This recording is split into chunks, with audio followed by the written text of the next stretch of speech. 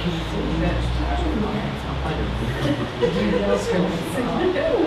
this London Counterfire meeting on the elections. We have John Rees, who's going to introduce the meeting, talk about the elections and also the startling news today about the sacking of Lutfi Rahman. So we'll then have questions and some, discussion around analysis and what we should do, and then we'll sum up. So John, we'll speak for about 20 minutes. Okay. Well, I'll deal first of all with the sort of general political situation and the election, and then towards the end try and put what's happening in Tower Hamlets into that kind of context. First of all, let's just kind of see if we can describe the political situation that's existed really in this country, I would say, for at least 10 years, really. Certainly from, I would say, a bit longer than that actually, from the beginnings of the anti-capitalist movement in 1989 and all the way through the period of the Afghan and Iraq wars and their aftermath, and through the austerity program that came in the wake of the 2008 financial crash. And I would say, if you had to pinpoint one critical thing about that political environment, it would be the growing gap between the entire establishment political structure and what most people in the country were thinking and doing. And some of that coincided with longer term trends. So for instance, there's been a hemorrhaging of the membership of the mainstream parties over quite a long period, much longer period of time actually. The Labour Party in this country used to have 1 million members. It's now got something below 200,000 members. Similarly, the Tory party used to exist on a similar scale. It's down to about 120,000 members now. To be honest, if you've got the three mainstream political parties together, their entire membership, you'd not get a lot more probably than a couple of football stadiums worth in a population which is now 60 or 70 million people. So the kind of connections between the establishment political parties and their base and ordinary people in this country has eroded over quite a long period of time, and that's been faster in the last 10 years than probably any previous period. If you look at the share of the vote in general elections that the mainstream parties get, you get the same story. It used to be, back in the 60s and 70s, it would be the case that the main establishment parties, Labour, Tories, to a lesser extent the Liberals, would be getting something like 80 or 90% of the electorate voting for them. Now that's down to a figure of about 60%. It'll be lower actually in this election for the mainstream parties. If you look at turnout in general elections, until 10 years ago, turnout in this country was 70% or over. It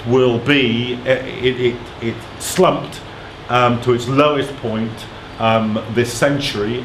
In the last 100 years, it slumped to something like 59% 2 elections ago.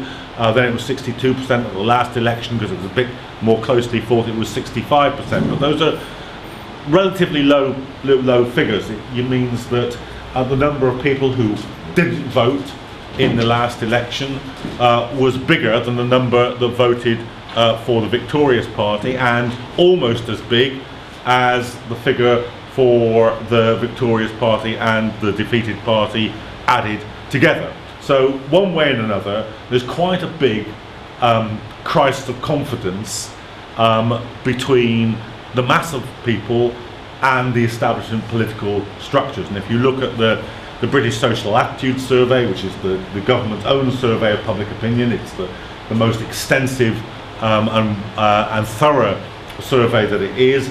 In answer to the question, which of these institutions in British society do you have faith in? Well, nearly all of them. The graph goes like this. For banks, it goes like this. For the police, it goes like this. For journalists, it goes like this. For politicians, there's only one group that's got a lower standing, and that's estate agents. So it's in a pretty kind of rickety state. On the other hand,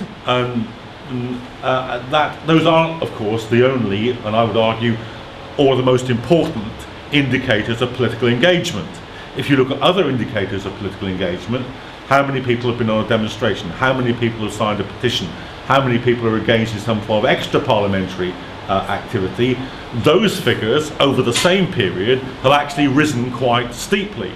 If you look at the opinion polls which ask people how they identify themselves politically, there's something in excess of 7 million people who respond by saying that they're on the left or the far left in this country. That doesn't mean they're organised, certainly doesn't mean they're in organisations, but that's how they see themselves, and that's been a big uptick in the last decade or so. And it's not hard to see why that would be. It's participation in the anti-capitalist movement in its various forms, particularly participation in the anti-war movement, participation in the solidarity movement with Palestine that's produced those kind of figures. So up until relatively recently, if you were saying what's the critical thing about politics in this country, you would say actually the faith in the establishment order, in the main parties, in voting in elections, that kind of stuff has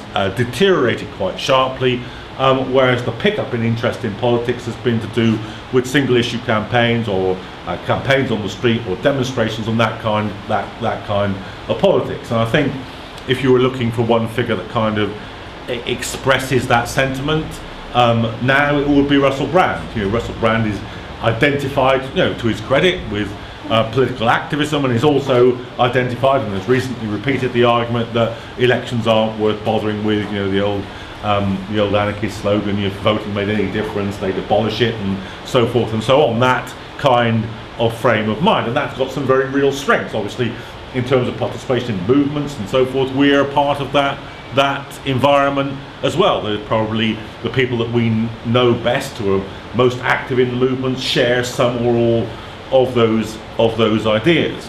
But the second thing I want to say, the second point I want to make about politics now is, I think that has begun to change in some important ways relatively recently.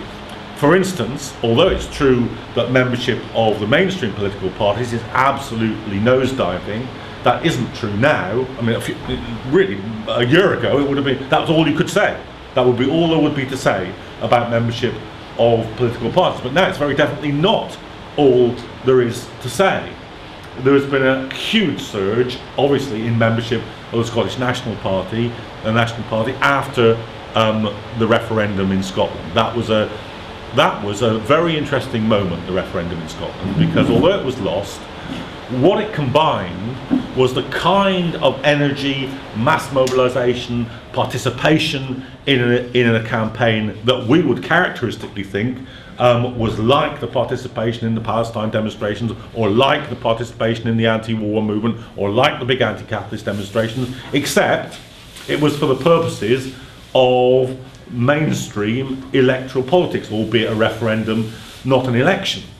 And the aftermath of that has been to carry that momentum on into party politics. The SNP grew massively in the wake of that, and is still growing massively, has now over 100,000 members. I think it's now probably the third, if not the second, biggest membership political organisation in the United Kingdom, except it's not in the United Kingdom, it's just in Scotland. So it's got a membership which, if it were sort of averaged out across the country, would be the biggest membership, and of course is far bigger than either the Tories, well, the Tories in Scotland, obviously, as the old and accurate, old by now, but still accurate joke goes, there are more pandas in Edinburgh Zoo than there are Tory MPs in Scotland. But it's bigger than the Labour Party as well, bigger than the Liberal Democrats in Scotland.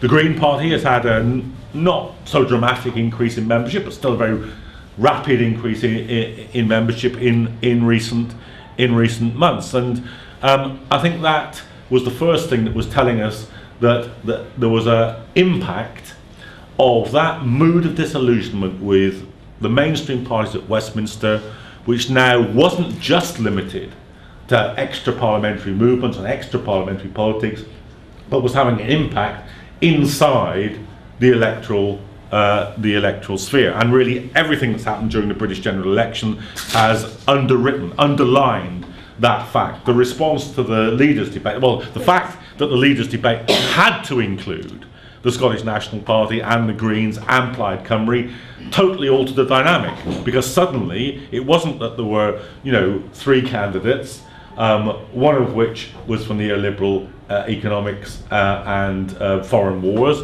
a second of which was for neoliberal economics and foreign wars, and a third of which was for neoliberal economic wars and had a few doubts about foreign policy. That's the maximum spectrum of division between Labour, in policy terms, between Labour, the Liberal Democrats and the Tories. Now, in those leaders' debates, there were people saying, no, we reject neoliberal economics, we reject austerity. One of the most Googled words after the first leaders' debate was, what does austerity mean?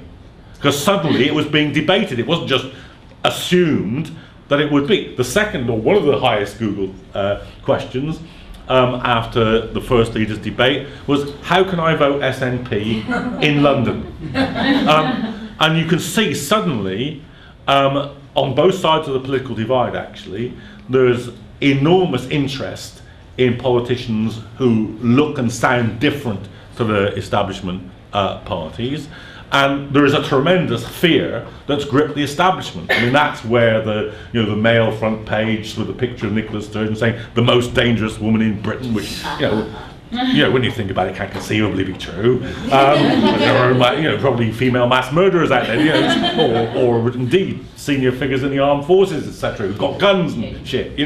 So that now is a very real, meaningful political division inside normal party and electoral politics. The fear of the SNP by the establishment is twofold.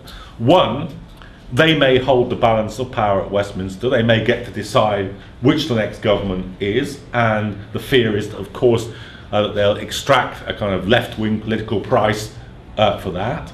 But even more seriously, the political establishment thought that they had finished with the question of Scottish independence by getting the no vote in the referendum, and it's now absolutely clear, whatever the SNP say during the election campaign, that that is likely to reappear on the political agenda. And so you will have, for the first time since 1707, a group of people in this country who say we are so hacked off with Westminster politics that frankly we'd rather not be part of this any longer, and that will be a dramatic crisis for the British state. It hasn't faced anything like this in not since Irish independence at the beginning of the 20th century, and it's reacting actually to the SNP very much in the way that the mainstream politicians then reacted to Irish Republicans. So I think suddenly, as we titled this meeting, suddenly the politics of the election have got interesting, because what was previously outside the sphere of electoral politics is now inside the sphere of electoral politics, and it's creating a certain amount of havoc, disorientation for the ruling class. And I think the Tories have run a spectacularly bad election campaign because they just don't know what to do with this situation. I mean, where I work at Old Street, there is now an illuminated Conservative Party billboard up which says "Stop Miliband and the SNP." I mean, quite what that means in Hoxton, I know what it's supposed to mean. You're supposed to vote Tory as a result of this, but I mean, as a message, do they really think that, sort of the denizens of Hoxton are staring up and thinking, fuck me, if I don't vote Tory, we'll get the SNP? Most people are thinking, whoa, I'll get the SNP if we're really lucky. So I mean, I just think it's careered out of their control in certain important ways. And this is important not because I'm suddenly become a devotee of electoral politics. I don't actually think that electoral politics are a fundamental or effective way of making substantial social change. I don't think it comes through an electoral route. I don't believe that even a convinced left-wing party in power has the ability to change the structure of society in those ways. And the crisis that's around Syriza, who are at least attempting this, rather underlines this point. You know, I learned this early in life when I read about the Wilson Labour governments of the first Wilson government, actually, of '64, when Wilson came to power in a long boom where they had the money, came to power with a very moderate programme of reforms. And the Lord Cromer, who was then governor of the Bank of England, came to him and said, and this is in the memoirs, says, you aren't going to be able to implement this programme, don't you? And Wilson said to him, come off it. I'm the elected Prime Minister. We just won a majority. I'm going to implement this programme. So Cromer said, well, all right, have it your own way. 2 weeks later, there was a run on the pound. Cromer came back to him and said, you aren't going to implement these policies, don't you? And they didn't. And that was the best chance, the best economic conditions this country has ever had for that kind of programme to be implemented. So I'm not an advocate of that idea, the Labour Party idea that we can get into power, was the Labour Party idea, is now the SNP idea, or the Green Party idea, or the Syriza idea. I don't believe that it comes down that road. I think the ruling class is too extensive, that it exists far outside the confines of Parliament. It exists in the civil service, in the army, in the police, in the corporate boardrooms, and that power always overwhelms even a well-meaning or determined left-wing government. But having said all that, what happens in the political sphere, what happens in parliamentary politics, affects the prospects of change coming outside. It affects how confident people are. People who are building a mass movement against the war or fighting against austerity are empowered by, or encouraged by, or motivated by seeing that argument being raised inside the political spectrum. They may, like us, not think that this is where change comes, but if you're in the trade union branch, or if you're in an anti-cuts group, or if you're in the Stop the War movement, seeing that argument articulated encourages you. It encourages me. Trident is not supposed to be ever discussed in a British general election, and nuclear weapons are never supposed to be a matter of what they call party political division. They agree that these things are set aside and not debated. Suddenly, because of the SNP, Trident is an election issue in this country, and that can't help but assist everybody in CND and Stop the War who's opposed to Trident. So even though I don't believe in parliamentary politics, what I do believe is that parliamentary politics affects the way in which extra-parliamentary politics are conducted. It affects the confidence, the ability to fight, the way in which people articulate ideas. And those people, like Russell Brand and many of the people in Occupy and whatnot, who don't think this, it's kind of, I always think that sort of, it's kind of anarchism or autonomism or that kind of view. It's sort of socialism without brains, or socialism without politics. They're not thinking that just because we reject this method of change, that millions of people who don't yet reject it especially, and even people who do, will be affected by what happens inside this world. It matters, and it matters to their lives about how things change, how they view politics, what they think is important, what they think is legitimate to say. If Nicola Sturgeon has been saying this on the television last night, why shouldn't I walk into my workplace the next day and say, hey, I think Trident's rubbish? It's different if that's part of a national political discourse than if it isn't part of a national political discourse. So I think that matters, and I think the elite are on to closing that down. They know the effect it has, and that's the most dangerous thing in the world for them. And they're systematically at the business of trying to close down those options. And I think, for exactly the equal but opposite reason, we should be magnifying that voice and that debate and that discussion. I think what's happening in Tower Hamlets is a variant of the same thing. I mean, after all, what is the Tower Hamlets Council? It's a council which defeated, the Tower Hamlets First people, defeated both the Labour machine and the Tory machine in Tower Hamlets. And the Labour machine in Tower Hamlets is a rotten Labour machine, which has relied on Bangladeshi votes for years, but never allows Bangladeshi politicians to run their own organisation. It's an anti-austerity council insofar as it can within the limits. It's an anti-war council and a pro-Palestine council, and it is, incidentally, Lutfur Rahman, the first ever directly elected Muslim mayor in this country. That's why it's a target. It's not for what they've done wrong, and they may have done things wrong. They're not being hunted for what they've done wrong. They're being hunted for what they've done right.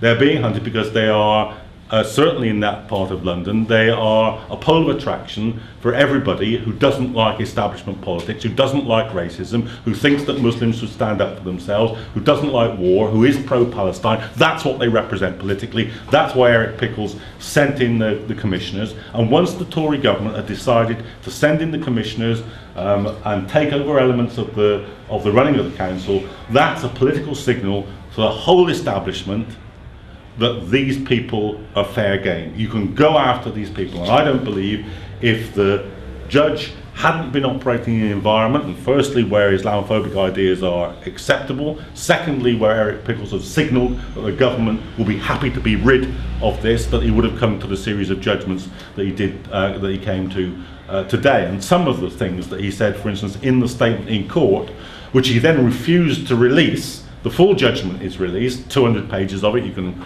read it if you have trouble sleeping at night. But the summary statement that he made in court, he's refused to release. And I'm not surprised, because it says some absolutely outrageous things. It says, for instance, that Muslims in Tower Hamlets aren't a minority because there's so many of them living in this part of the town.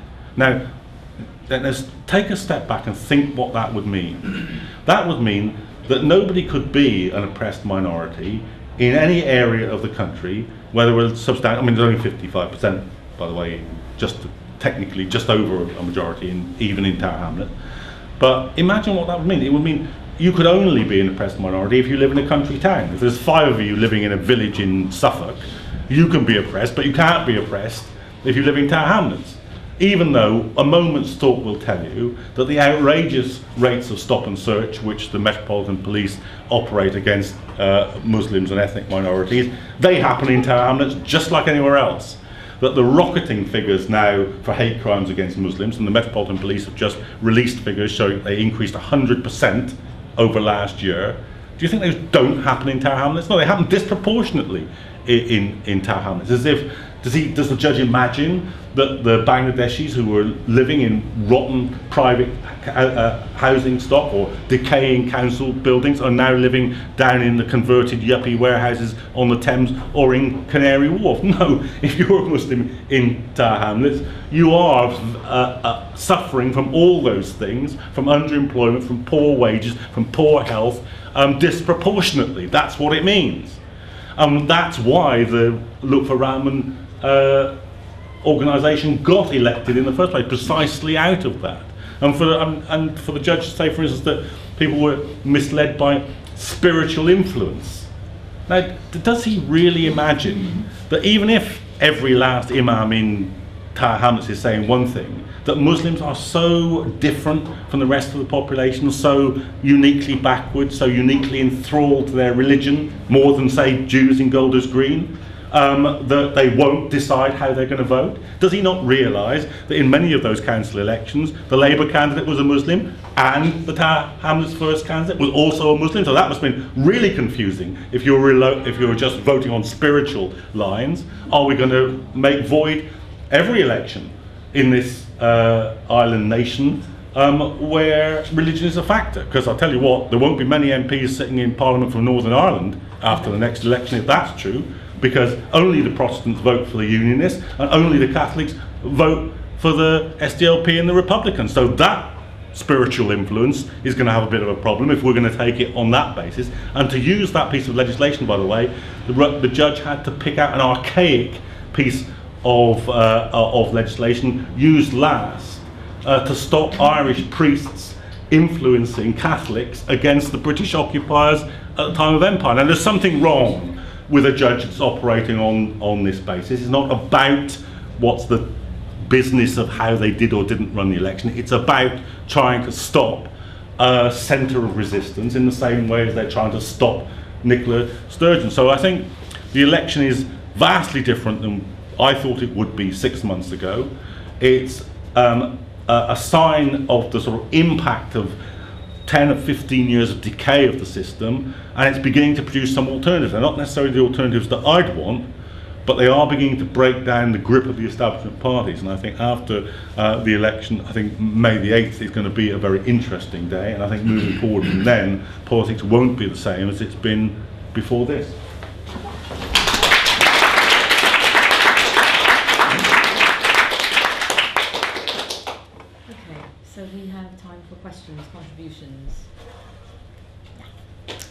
Hello, I've been in an election campaign in Tower Hamlets.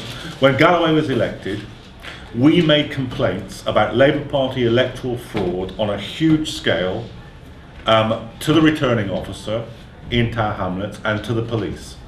I'll tell you what happened to those complaints. Nothing. Absolutely nothing. Partly because, guess what?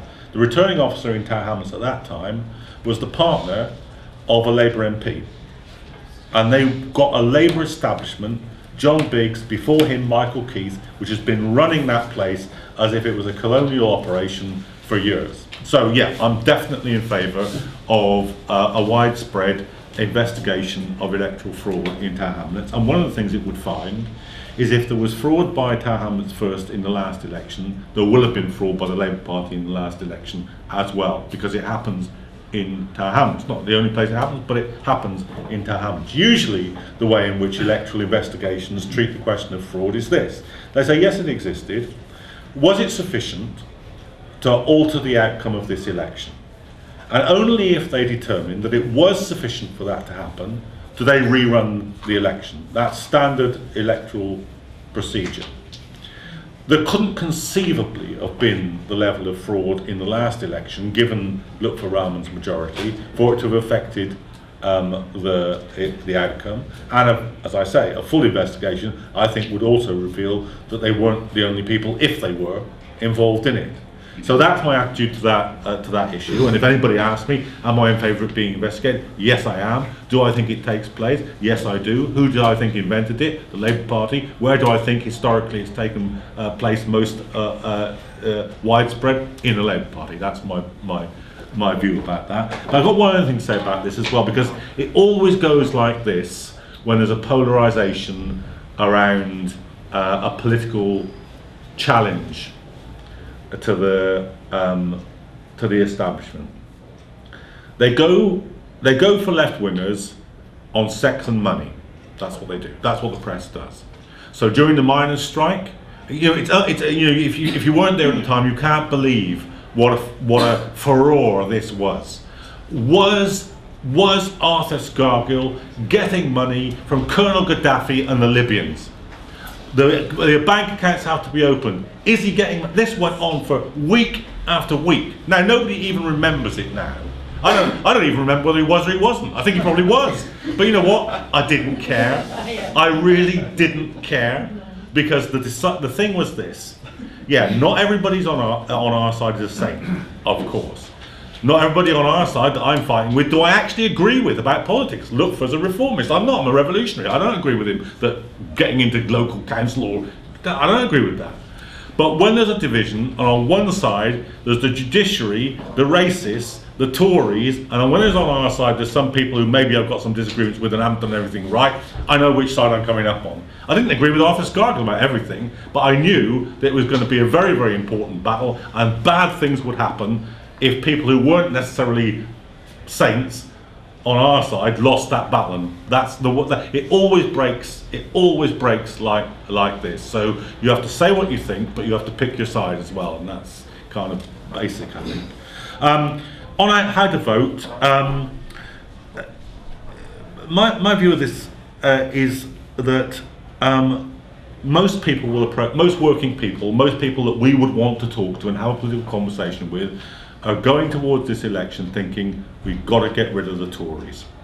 And I agree with them about that. Number one goal in this election is get rid of the Tories. Because, and I don't ever vote, by the way, just on policy. You know, because if you look at, it's changed a bit and there's some differences, and some of those differences are important. Even if they're small differences, there can be important things in the lives of working people. So I don't neglect those.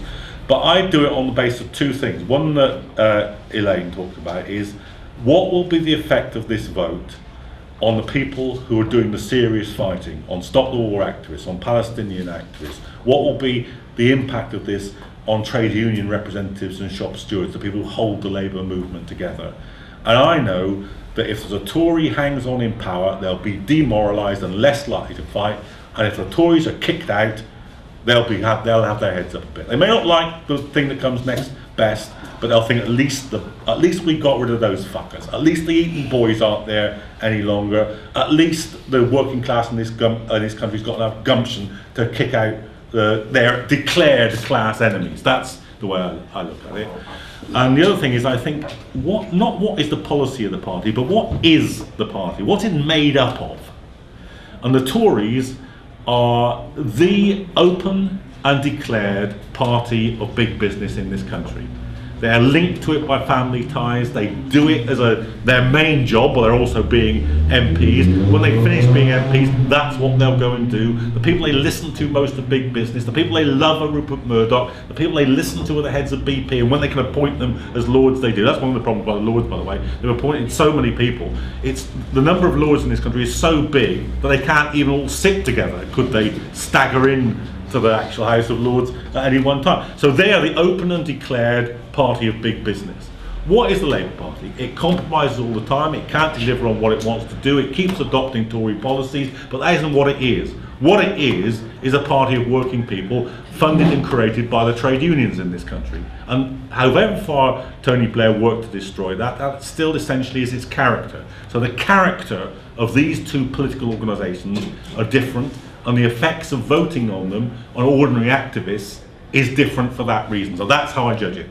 So by and large, I vote Labour unless there's a credible left alternative. If there is a credible left alternative, by which I don't mean, by the way, people who are declaring a socialist revolution are going to get 1.6% of the vote. That's a waste of time. It's a waste of a vote to do that. I've stood in the left, like I said, I've been in serious organisations where there's a serious chance, not even of you winning, but at least of you building a left alternative, then of course I'm for that. That's what I'd vote for. But if that doesn't exist, then don't waste your time on losing your deposit. Better not to stand in those circumstances. Better not to waste the money and the time of activists in an electoral field which you don't even think is the most important thing in it anyway. So you might as well do something else. In some places I think the Greens have got good candidates. In some places I think they've got bad candidates. If I was in Brighton, I'd vote for Caroline Lucas. In my constituency, in Hackney South, I won't vote for the Greens because they're bloody right-wing. I'd rather vote for Labour. And even though Labour have got a clear majority, I'd rather see, when they total up what the total Labour vote is, I'd rather have contributed to that. My mum and my sister, live in a Tory town in Wiltshire, and I'd say to them, and well, I come from a Labour family anyway, but always vote Labour, because the total number of Labour votes matters as well as what you're doing in your constituency. It may matter more than ever in this election because the Tories may end up with more seats than Labour, but with a lower percentage of the votes. And one of the things that will delegitimise them is if we can say to them, you're a minority party. You may have more seats because the electoral system doesn't work, but Labour has the most votes. And that will matter, can matter this time round. So that's my attitude to who to vote for. Sorry, too quickly. But both about what Paul said about constitutional reform. Yeah, it's not the most important thing, but it's like everything else. Even though I want to totally transform the system, anything that makes the system better encourages people to make more change. It's like I want an economy that doesn't depend on wages and people being employed by employers at all. I want to abolish the wages system. But I never say to people, don't fight for higher wages. No, get the higher wages, and that'll encourage you to think you can transform the whole system. I don't think that a better constitution is the answer, but I'd rather have a better constitution than a worse one. I'd rather have more democracy than less, because that gives people more power and engagement, and once they've done that, they'll think maybe I can do something even bigger. And that's the way I look at it with Syriza as well. No, Syriza's not perfect, it's not the answer, but hey, it's a lot better than having the Christian Democrats, the Greek Tories, in power. And at least when Syriza is in power, people are saying, okay, we've got a left-wing government, it isn't doing as much as we want, how can we get what we want? So they're having a debate which has already lurched 3 or 4 steps to the left because they did that. So I always think you work in 2 registers. You work on what's my end goal, where do I want to be, but also how can I best put that argument and what will best advance that argument with other people who haven't yet reached that conclusion. So I'm constantly moving between the end of the day goal and where the people around me are at that moment, and trying to shape an argument to lead them from one to the other, so they intellectually begin to travel that distance. I'll come back for a few minutes. Yeah, briefly. I mean, I think the point that Paul made about the Electoral Commission, I'd forgotten it. If I'd remembered it, I would have put it in the article, but it's very important. The Electoral Commission did actually agree that there hadn't been fraud in Tower Hamlets, and these private prosecutions were brought because of that, try and, if you like, overturn that decision. The only other thing I'd sort of reply to, I mean, it's been a very good discussion, I've enjoyed it, no doubt it'll continue all the way through and after the election. But I just want to address the question which a number of people, David and others, raised about, and Alex, about the media. You see, on one reading, there should never be any resistance at all. I mean, they do control the entirety of the press, they do control government, they do control the education system. It should be like 1984 in George Orwell's novel. It should be that the government is all powerful, that it produces these ideologies, that an atomized mass just accepts it and can literally not think outside the box that they're given by the authorities. Now, why is that not the case? Because it patently obviously isn't the case. Why is it not the case? It's not the case for this reason. Because the received opinion is only half of how people actually form their own opinions. Received opinion from the authorities, from the press, from the education system is one part of the story. But the other part of the story is people's direct experience of the system. Their direct day-to-day experience, or their experience of other people that they know and trust telling them about the system. So you can tell people that it's your fault you're unemployed because you're a miserable, lazy bugger and you shouldn't have any benefits whatsoever. But most people are unemployed. No, that isn't the case. They've worked hard all their lives. You can tell pensioners that you're feather-bedded and you're not entitled to your pension and you're depriving the younger generation of this, that and the other. You can tell students that, you know, really, what's wrong with you guys paying up 9 grand? It's good for the system, good for you, it's the way it should be. You can say all these things, but the direct experience of unemployed people, of students, of pensioners, directly contradicts this in their everyday lives. And if there's one thing that's more powerful than received opinion, it's your own experience and the opinion based on your own experience. And those two things exist in tension all the time. People half believe what they're told, and they half believe ideas that they've got from somewhere else. This experience, not just their personal experience, but the kind of built up experience. I mean, in my family, for instance, my father came from South Wales, so no matter what anybody else thought about Winston Churchill, in my house, he could be a war hero, he could be a national figure, the best prime minister we've ever had, but in my house growing up, Winston Churchill was a bastard. And he was a bastard because when he was Home Secretary, he ordered the troops to fire on South Wales miners when they were on strike. And that was the end of it for my father. There was no discussion. This was not a matter of debate in my family. Winston Churchill was a bastard, period. That was it. And believe me, in the houses of ex-miners to this day, no matter what they're doing now, whether they're working in B&Q, whether they're driving taxis, people who went through the 1984-85 miners' strike, policemen are bastards, period. If you're in Liverpool, you don't buy the Sun because of what it wrote about Hillsborough, because it wrote that the fans were responsible. So the Sun has never recovered its sales in Hillsborough for this reason. So, and these ideas get passed down institutionally through families, through membership of trade unions, through being in socialist organisations, through thousands of different ways that run counter to the establishment, to the establishment story. So our business is to maximise that opinion and push out the received opinion, and not allow the received opinion to push out that experience. How do you do that? Organisation and action. A deed is a more powerful generator of a thought than another thought. I mean, I'm for the other thought, I'm for the critique and the argument and taking up the history, and of course, you know, I do a lot of it, so I'm definitely in favour of that. But there is nothing as powerful as experience. You can teach people about the history of the police and the courts, but if you go on a picket line and you're hit by a policeman, believe me, that stays with you for the rest of your life. You won't need two versions of that experience. So what to do about that is to be organisers of experience. That's what we did with the anti-war movement. People would have not liked the Iraq war, whether or not we'd done anything about it. But the fact that we did do something about it, magnified that dislike, organised it, made it a political fact, generalised such a big opinion in this country that opinion polls for 13 years have been against war in this country and forced eventually the House of Commons to vote against attacking Syria. It was such a serious thing and it even got through to MPs. So that's the way you do it. We're organised of experience. Now I'm talking to Ollie Rahman, who now was the Deputy Mayor, is now the Mayor of Tower Hamlets, and others in Tower, because I want to have, and I've said to them, we ought to have a rally in Tower Hamlets on Sunday saying we want our Mayor back. We don't want a judge or the Tories telling us who elects the Mayor in this borough. Now if that happens, there will be a story in the press about it. That'll be a counter-argument. I mean, it'll be a terrible story, by the way. They'll be saying, what the hell's going on? Look, they're so mad, they don't accept it, they're all corrupt, they're doing, look at that. But there'll be a debate, there'll be an argument. And all those people who are today are thinking, oh, well, maybe there was, maybe he did something wrong. Say, whoa, look, there's 500 people in town to say they don't like this. And that will change the terms of the debate.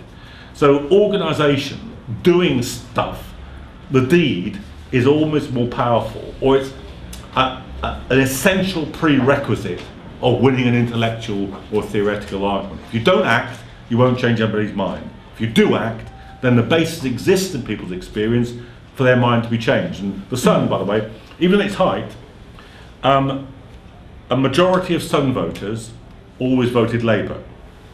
Because you shouldn't assume about Sun readers, any more than you assume about anybody else, that they believe what they read. Perhaps they don't even buy it for the politics. Perhaps they buy it for the crossword. Or page 3, which might not be good, but they don't accept the politics. Or the sport. Or the racing tips. I don't know. But they don't believe what they read. They got their ideas, their political ideas, from somewhere else. And it's always that. That's what we're working on. We're working on the basis that there's another set of ideas out there that can be articulated, organised, amplified.